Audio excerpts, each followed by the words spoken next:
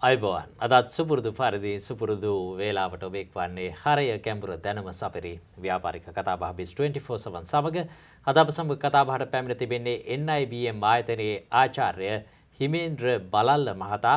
අපි සූදානම් වන්නේ ව්‍යාපාරික පරිසරයේ වෙනස් වීම පිළිබඳව සාකච්ඡා කරන්න.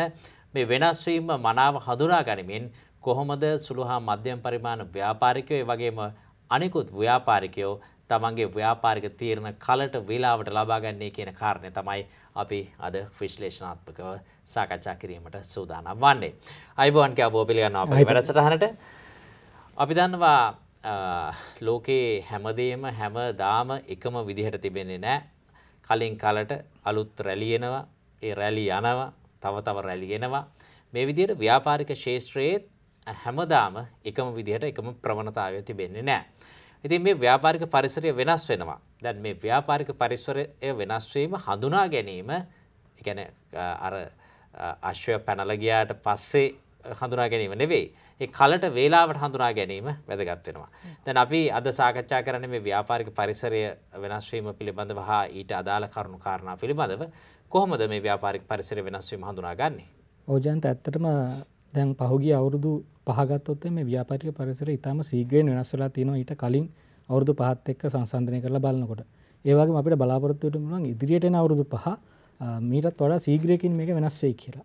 ඉතින් මේ වෙනස් වෙන පරිසරයත් එක්ක සෑම ව්‍යාපාරයක්ම තමන්ගේ ව්‍යාපාරික කටයුතු, තමන්ගේ උපක්‍රම, ඒ වගේම තමන්ගේ වැඩ කරන පිරිස් මේ හැම දෙයක්ම චේන්ජ් කරන්න ඕන, වෙනස් කරන්න ඕන මේ පරිසරයට හරියන විදිහට. අපි දන්නවා අර ඉස්සර කතා කරනවා මේ අනුවර්තනය වෙන්නේ නැතුව යම්කිසි ජීවියෙක් ඉන්නවා නම් පරිසරයට ඒ ජීවිය වඳ වෙලා යනවා කියලා. උදාහරණයක් විදිහට ඩයිනෝසරයෝ වඳ වෙලා ගියපු එක. මේ වගේ ගොඩක් දේවල් තියෙනවා මේ පරිසරයට අනුවර්තය වෙන්නේ නැතුණා වඳ වෙලා යන එක. නැත්තම් නැති වෙලා යන එක. ඒ විදිහටම මේ ව්‍යාපාරික පරිසරයේත් යම්කිසි ව්‍යාපාරයක් පරිසරයත් එක්ක වෙනස් වෙන්නේ නැතුව යනවා නම් ඒ ව්‍යාපාරය ඉදිරියේදී කරන්න බැරි තත්ත්වයකට පත් වෙනවා. උදාහරණයක් විදිහට ලෝක ප්‍රසිද්ධ නොකියා සමාගම ඒ පරිසරයේ වෙනස් වීමේ සියලු අංග හරියට අඳුර ගන්න බැරි වුණා. ඊළඟට කොඩක් සමාගම මේවා මේ පරිසරයේ වෙනත් වෙන ශීඝ්‍රතාවය සහ ඒ වෙනස් වෙන්න අවශ්‍ය පැති අඳුර ගන්න නැතුව ඒගොල්ලන්ගේ සැලසුම් ඉදිරියට ගෙනිච්ච නිසා ඒගොල්ලන්ට යම්කිසි ව්‍යාපාරික අර්බුද වලට මුහුණ දෙන්න සිද්ධ වුණා.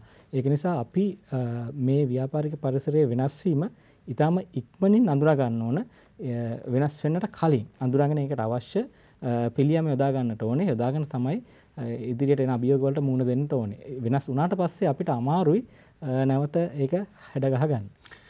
එතකොට අපි දන්නවා වර්තමානයේ තාක්ෂණික වෙනස්කම් බොහෝමයක් ලෝකයේ සිදු වෙමින් පවතිනවා. සමාජ ජාලා බිහි වෙනවා.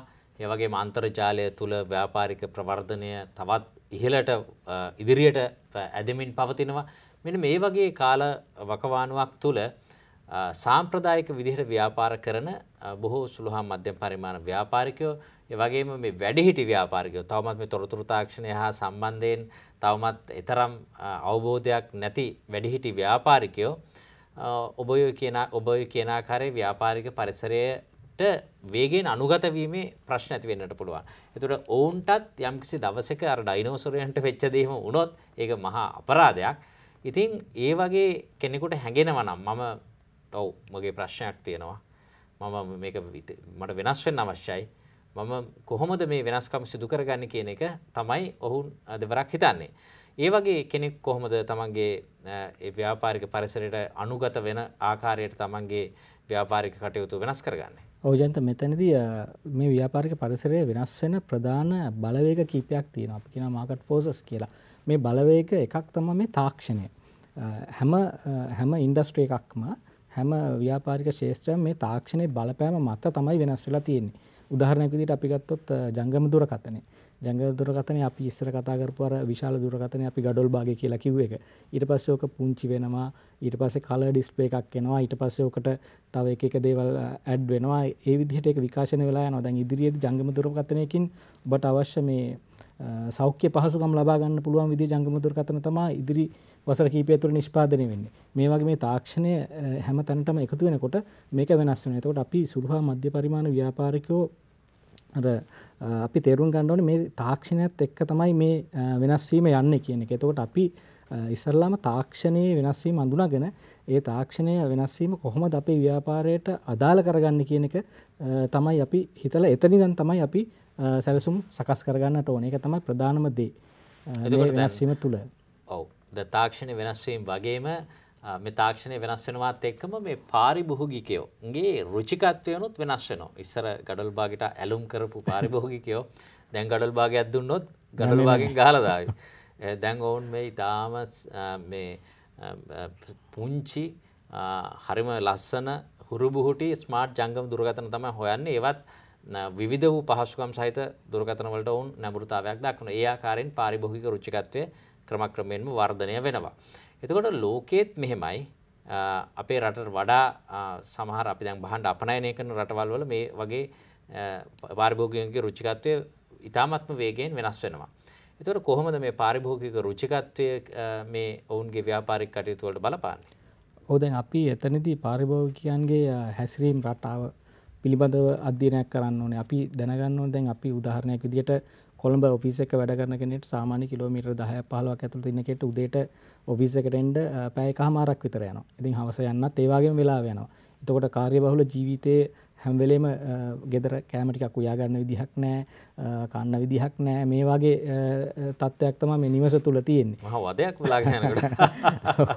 මේක මේ දිනුවක් කියලා අපි ඇතරම ටිකක් පස්සේ අනිත් පැත්තට හිතලා බලනකොට කිසි නිදහසක් නැහැ. මොකක්ද මේ ලෝකය කියලා හිතන වෙලාවකට. ඔව්. ඉතින් මේ වගේ අර සංකීර්ණ පරිසරයක් තමයි තියෙන්නේ කාලයත් එක්ක කරන සටනක්. ඉතින් මේ වගේ වෙලාවක ඔබ දැකලා ඇති ගොඩක් වෙලාවට අපේ ගෙදර යනකොට හවස මේ වාහන වල යන කට්ටිය වාහන නවත්තලා නැත්නම් බස් එකේ ගිහිල්ලා බස් එකෙන් බැහැලා ගිහිල්ලා මේ ආහාර යම් කිසි තැන් වලින් අරගෙන යනවා. ඉතින් මේ ආහාර ගන්න ස්ථාන පහුගිය ටිකේ විශාල වශයෙන් වැඩි වෙලා තියෙනවා. ඒ වගේම අපි කරපු සමීක්ෂණයක තියෙනවා යන්ත ඔබ දැකලා ඇති අර ගෙවල් වාගේ පොඩි කරත්ත වාගේ තියාගෙන කෑම විකුණනවා. මේ විකුණන පුද්ගලයන්ගේ දවසක ආදායම රුපියල් 15000 ඉක්මවනවා. දවසක ආදායම. හොඳයි ඇත්තටම ඒක දැනගත්ත එක. ඉතින් ඒ ඇත්තටම ඔබ පුදුම වෙයි මේ රුපියල් 15000ක ආහාර හදන්න යන වියදම දැනගත්තොත්. සාමාන්‍ය රුපියල් 3000ක 3500ක වියදමක් තමයි මේ ආහාර මේ සකස් කරන්න යන්නේ. ඉතින් මේ වගේ විශාල ආදායමක් මේ පුද්ගලයෝ ලබනවා. ඒ වක්‍රාකාරයෙන් රැකියා උත්පාදනය වෙලා තියෙනවා. ඔබ කියන්නේ මේ රුචිකත්වය අඳුනා ගන්න කියලා. පාරිභෝගිකයන්ගේ අතරම එවුන් මේ රුචිකත්වය අඳුනා ගන්න පිටින් ඒ ලාභය ලබන්නේ. ඒ කියන්නේ මිනිසා කාර්ය බහුල වෙනවා.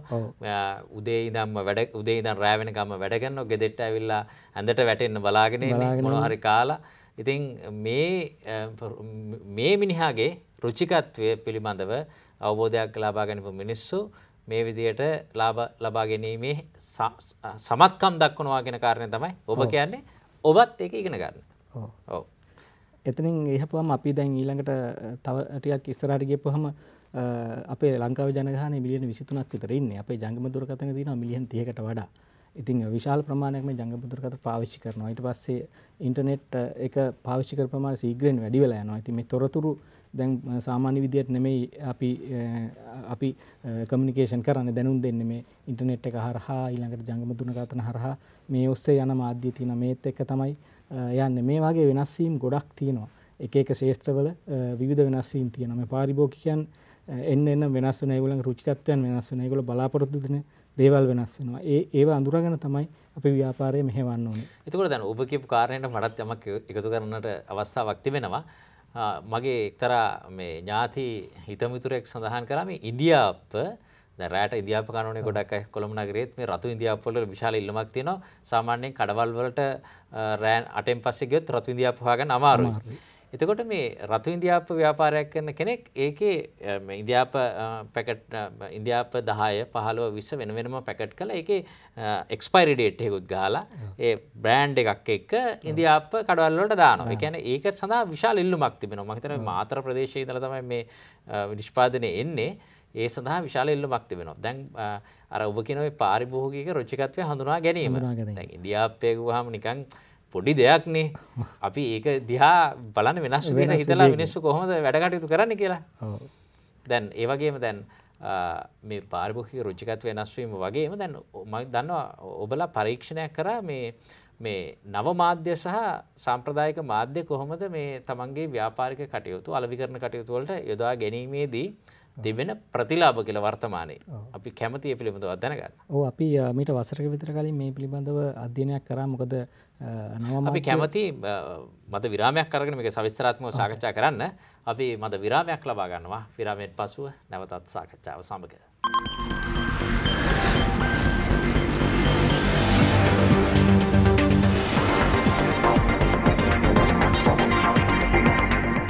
විරාමයෙන් පසුව ඔබ නැවතත් එක්වන්නේ හරිය ගැඹුරු දැනුම සපිරි ව්‍යාපාරික කතාබහ 24/7 සමග. අද අප සමග කතාබහේ සිටින්නේ NIBM ආයතනයේ ආචාර්ය හිමේන්ද්‍ර බලල්ල මහතා. අපි කතා කරමින් සිටින්නේ ව්‍යාපාරික පරිසරය, ඒ වගේම පාරිභෝගික රුචිකත්වය වෙනස් වීම, ඒ වගේම අලෙවිකරණය වැනි මාතෘකා ඔබගේ ව්‍යාපාරික කටයුතු සඳහා කොහොමද අදාළ වන්නේ, ඒවා නිවැරදිව හඳුනා ගැනීමෙන් කොහොමද ප්‍රතිලාභ ලබා ගන්නේ කියන කාරණා සම්බන්ධයෙන්. එතකොට දැන් අපි අර සමීක්ෂණය පිළිබඳව සාකච්ඡා කරමින් සිටියේ. ඔව් අපි අවුරුද්දකට කලින් මේ සමීක්ෂණය කරේ. මෙතනදී අපි අඳුනගත්තා දැන් අපි පරණ මීඩියා කියන්නේ ට්‍රැඩිෂනල් මීඩියා කියලා අපි කියනවා. පත්තර, ටීවී, රේඩියෝ ඒ වගේ මාධ්‍ය.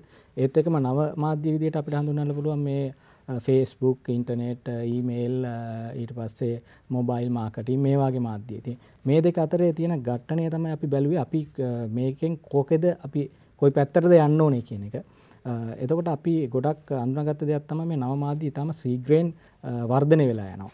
දැන් භාණ්ඩයක් උදාහරණයක් විදිහට භාණ්ඩයක් ගැන විස්තර ගන්න පාරිභෝගිකයෙක් භාණ්ඩයක් ගැන 140ක විතර ඉන්ටර්නෙට් එකෙන් හොයලා විස්තර අරගෙන තමයි වෙළඳපොළට යන්නේ. ඉතින් මේක නිසා මේ නව මාධ්‍ය ඊටමත් වේගයෙන් වර්ධනය වෙලා යනවා. ඒ වගේම පරණ මාධ්‍යවල ආදායමෙන් 30ක් විතර මේ නව මාධ්‍ය පැත්තට දැන් ගිහිල්ලා තියෙන්නේ. ඉතින් තව අපි අලෙවිකරණය කරන මගේ මිතුරුත් ගොඩක් දෙනෙක් කියන දෙයක් තමයි අපි පත්තරයක ඇඩ් එකක් දැම්මොත් අපිට අවශ්‍ය විදිහට මේ රෙස්පොන්ස් එකක් එන්නේ නැහැ, නැත්නම් බලාපොරොත්තු වෙන විදිහට ප්‍රතිචාර ලැබෙන්නේ නැහැ කියන එක. සමහර කට්ටිය කියනවා අපි Facebook එකේ ලොකු ඇඩ්වර්ටයිසින් කැම්පේන් එකක් කරා ඒත් අපිට මේ බලාපොරොත්තු වෙන විදිහේ දේවල් අපිට හම්බුන්නේ නැහැ කියන එක. දැන් මෙතනදී මම දකින්න දෙයක් තමයි මේ දෙගොල්ලම වැරදි. මොකද අපි තාම ඉන්නේ මේ සංක්‍රාන්තික සමයේ. දැන් අපි ඒ පැත්තරත් නැහැ මේ පැත්තරත් නැහැ. ඒ කියන්නේ කොහේ ඉපදෙනවද කියලා බලාගෙන පාවි පාවිනු ගන්ධබ්බ අවස්ථාව. ගන්ධබ්බ අවස්ථාවේ. අපි තාම 100%ක්ම නව මාධ්‍ය පැත්තට ගිහිල්ලා නැහැ. අපි තාම 100%ක්ම පරණ මාධ්‍ය ඉවත් වෙලත් නැහැ. ඒක නිසා අපි අලෙවිකරණ සැලසුම් හදනකොට මම අලෙවිකරණ ශාස්ත්‍රීය අවුරුදු 14ක විතර උපදේශන සේවාව යෙදෙනවා. මම කියන්න කැමතියි මේ හැමෝටම අලෙවිකරණ සැලසුම් හදනකොට මේ නව මාධ්‍ය අලෙවිකරණ සැලසුමේ 130ක විතර වාගේ ප්‍රමාණයකට අවධානය යොමු කරන්න. කියන්නේ වර්තමානයේ මේ දැන් තත්ත්වය 70ක් විතර පරණ මාධ්‍ය එක්ක යන්න. මේ දෙක හැබැයි මිශ්‍ර කරගෙන යන අලෙවිකරණ සැලසුමක් තමයි ඉදිරිපත් කරගෙන යන්නේ. ඒක තමයි ගොඩක් දුරට දැනට සක්සස් වෙන්නේ. අපි තව අවුරුදු 5ක් විතර 2020 2022 වාගේ යනකොට ওই තත්ත්වය වෙනස් වෙලා නව මාධ්‍ය පැත්තට තව ඊට වඩා නැඹුරු වෙයි. නමුත් දැනට තියෙන අපේ සමීක්ෂණ දත්ත මත දැනට අපි අත්දැකලා තියෙන දේවල් මත ඔය මිශ්‍රණය 70-30 කියන මිශ්‍රණය තමයි හොඳම මේ අවස්ථාවේ ඉදිරියට යන්න අපේ අලෙවිකරණ සැලසුම් වල. ඔබ කියන දත්තවල අපූර්ව සැබැඳියාවක් තිබෙනවා. දැන් ලංකාවේ අන්තර්ජාල ව්‍යාප්තිය ගත්තත් 30කට ආසන්න ප්‍රමාණයක තිබෙන්නේ. දැන් 70%ක පමණ මට්ටමක අන්තර්ජාල ව්‍යාප්තියක් නැහැ. ඒතර ඔය කියන අන්තර්ජාල ව්‍යාප්තිය නැති 70%ට තවමත් යන්නේ පත්තර, ඒ වගේම රේඩියෝ, රූපවාහිනී කියන සාම්ප්‍රදායික මාධ්‍ය. අන්තර්ජාලයේ තිබෙන 30% තමයි Facebook, Twitter ඒ වගේ සමාජ මාධ්‍ය භාවිතා කරන්නේ. දැන් ඔබ කියන්නේ 30ක් වගේ ප්‍රමාණයක් මේ වෙළඳ දැන්වීම සඳහා කරන වියදම මේ සමාජ මාධ්‍ය කරෙහි භාවිතා කරන කියන කාරණේ. එතකොට දැන් ඒකේ තිබෙනවා යම්කිසි මේ දත්ත වල ඊටාම සමීප සම්බන්ධතාවයක්. ඊටාම වේගයෙන් ලංකාවේ අන්තර්ජාල ව්‍යාප්තිය දෙගුණ වේ කියන තර්කය තමයි තිබෙන්නේ. 2020 වගේ කාලේ වකවානුව වෙනකොට 75-80 මම හිතන්නේ 100% දක්වා ලංකාවේ අන්තර්ජාල ව්‍යාප්තිය වැඩි වෙන්නට වැඩි කාලයක් ගත වෙන එකක් නැහැ කියන එක කාරණය තමයි අපිටත් අවබෝධ වන්නේ. ඒතර යම්කිසි දවසක 100% අන්තර්ජාල ව්‍යාප්තිය ලංකාවේ ආවොත් සම්ප්‍රදායික මාධ්‍ය නැත්තරම නැති වෙයිද? එහෙම නැත්නම් මොකක් වෙයිද? නැහැ. දැන් එහෙම වෙන්නේ නැහැ. මොකද දැන් අපි උදාහරණයක් විදිහට ඇමරිකාව ගත්තොත් ඇමරිකාවෙත් මේ සාම්ප්‍රදායික මාධ්‍ය ඇමරිකාවේ ටීවී channel අති විශාල ප්‍රමාණයක් තියෙනවා. ඉතින් පත්තර අති විශාල ප්‍රමාණයක් තියෙනවා. මේ සාම්ප්‍රදායික මාධ්‍ය ආවයි කියලා මේවට ලොකු තර්ජනයක් වෙලා නැහැ. නව මාධ්‍ය ආවයි කියලා මේ සාම්ප්‍රදායික මාධ්‍ය වල ලොකු තර්ජනයක් වෙලා නැහැ. හැබැයි ඔවුන් අපි අර කලින් කතා කරා වගේ ව්‍යාපාරික පරිසරයට හැඩ ගැහිලා තියෙනවා. අනුගත නොවුනොත් ඔවුන්ට යම්කිසි ගැටලුවක් ඇති වෙන්න පුළුවන්. උදාහරණයක් විදිහට පුවත්පතක් නම් මේක අවශ්‍ය විදිහට අන්තර්ජාලය හරහා බෙදා හැරීම ඉදිරිපත් කිරීම කරන්නට ඕනේ. ඊට පස්සේ රූපවාහිනී channel එක වගේ ඒවා පටන් ගන්න. වෙබ් TV වගේ ඒවා ඊට පස්සේ ඕඩර් කරලා බලන්න පුළුවන්, ගෙවලා බලන්න පුළුවන් programs ඒ වගේ ගොඩක් දේවල් තියෙනවා. ඒ වගේ channels වෙනම ආරම්භ කරලා තියෙන රටවල. ඒ වගේ පැති තියෙනවා යොමු වෙන්න. ඉතින් අර ඒක හරියට මේ වෙනස හඳුනාගෙන ඒකට අවශ්‍ය ප්‍රතිකර්ම ගත්තොත් අර ඔබ කිව්වා වගේ ප්‍රශ්නයක් ඇති වෙන්නේ නැහැ. හැබැයි එහෙම නොවුනොත් ප්‍රශ්නයක් වෙනවා. ඇත්තටම බුදුරජාණන් වහන්සේ සඳහන් කරලා තිබෙනවා එකම ගඟ දෙවරක් දකින්නට බෑ කියන කාරණේ. කියන්නේ ආපහු හැරිලා අපි ගඟක් දිහා බලනවා. ඒ ගඟ ගලාගෙන යනවා. අපි ආයෙත් අනිත් පැත්ත හැරිලා ආයෙත් ඒ ගඟ දිහාම බැලුවාම ඒ වෙලාවට තේන්නේ අර ඉස්සෙල්ලා අපි දැකපු ගඟ නෙවෙයි කියන කාරණය. ඒතර මේ වගේ ලෝකේ ඉතාමත්ම වේගයෙන් වෙනස් වෙනවා දැන්. මේ වේගයේ වෙනස් වෙන වේගයත් එක්කම අපිට පරිවර්තනය වෙන්නට පුළුවන්ද? කියන්නේ පුළුවන්ද කියන තර්කයකුත් ඉදිරිපත් වෙනවා. මේ තරම් වේගයෙන් අපිට වෙනස් වෙන්න පුළුවන්ද කියන කාරණය. එතකොට මේ අලෙවිකරණය තුළ මේ ඔටෝමේෂන් වගේ කාරණා අපි දන්නවා ජපානයේ වගේ රටවල් වල මේ වෙනකොට සාර්ථකව ක්‍රියාත්මක කරනවා.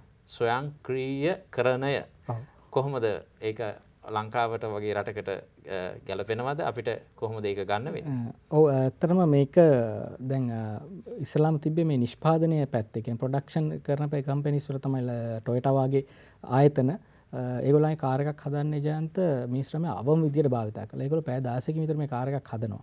ඉතින් මේකෙදි තනිකරම මේ යන්ත්‍ර සූත්‍ර තමයි වැඩ කරන්නේ. සමහර වෙයාහවුස් තියෙනවා. ඒ කියන්නේ ස්ටෝර්ස්. ඒ වගේ ගිහිල්ලා බලපුවම මේ වගේ තනිකරම මේ බහණ්ඩ තෝරන්නේ ඇනවුම දාපුවම ඉන්ටර්නෙට් එකෙන් බාණ්ඩ තෝරන්නේ තනිකරම මේ රොබෝ අත්තමා ගිහිල්ලා මේ බාණ්ඩ අවශ්‍ය බාණ්ඩ තෝරලා මේ සැකසුම හදලා පෙට්ටි වලට දාලා ඒක යවන්නේ.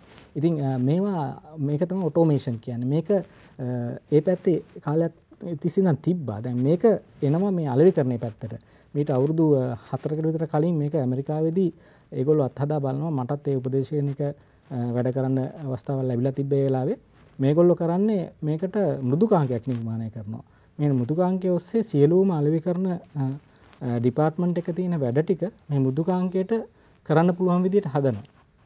මේ මෘදුකාංකය අපි අලෙවිකරණ දෙපාර්තමේන්තුවකට ඇතුළත් කරොත් ඒක ඔස්සේ වැඩ කරන්න පටන් ගත්තොත් සාමාන්‍ය 10 දෙනෙක් වැඩ කරන එක අපිට පුළුවන් 3 දෙනෙක්ගෙන් කරගන්න. ඒ වගේම වැඩ කරන ශීඝ්‍රතාවය කියන්නේ එෆිෂියන්සි එක ගොඩක් වැඩි.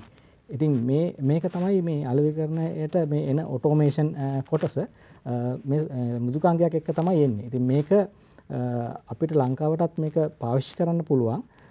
ඒ වගේම ලංකාවේ අපේ software හදන කට්ටියටත් මේක නිර්මාණය කරගන්න පුළුවන්. ඉතින් මේකේ ප්‍රතිඵල ගොඩාක් තියෙනවා, වාසි ගොඩාක් තියෙනවා. ඒක භාවිතා කරලා මම හිතන්නේ මේ අපේ එෆිෂියන්සි එක ගොඩක් වැඩි කරගන්න පුළුවන්.